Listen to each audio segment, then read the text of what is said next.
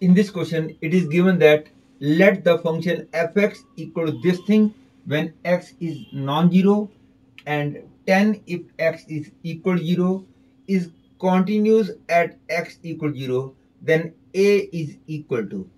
It's very easy question. Just you have to remember the formula. Limit x tends to 0, log of 1 plus x upon x is 1, where base is e. And because the function is given to you continuous at x equal to 0, therefore limit as x tends to 0 and value of function must be same. Value of function is clearly 10. Now let us find limit as x tends to 0.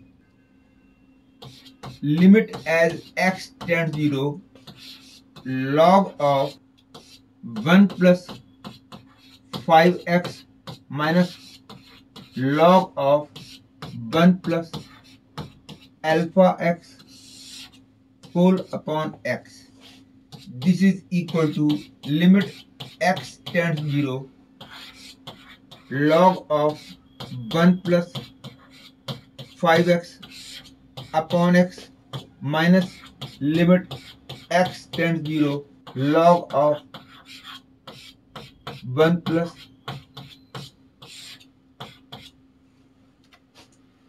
Note that I have separated the limits. To avoid any mistake in future, I am telling you this concept that limit x tends to a fx plus or minus gx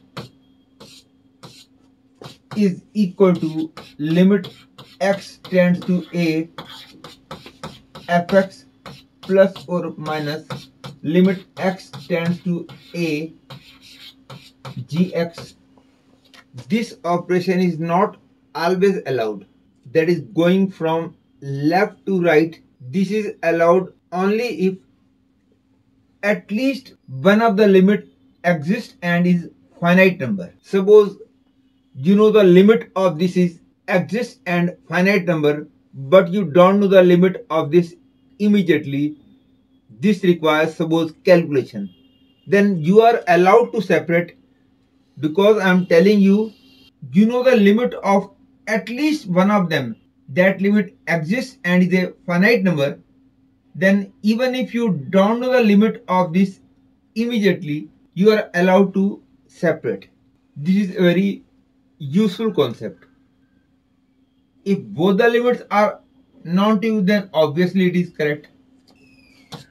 This is equal to limit x tends to 0, log of 1 plus 5x upon 5x into 5, because I know that the limit of this is a finite number.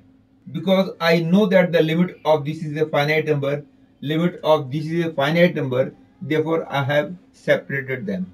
Even if I know the limit of one part as finite number, but I don't know the limit of other part immediately, even then I am allowed to separate. Minus limit x tends to 0, log of 1 plus alpha x upon alpha x into alpha. Now clearly the value of this is 1, hence I get 5 minus alpha, because the limit of this part is also 1. Obviously left hand limit and right hand limit both are 5 minus alpha, and because the value of function is 10, for the function to be continuous, 5 minus alpha should be equal to 10. That is, alpha becomes 5 minus 10, that is minus 5. Hence I can say D is the correct choice.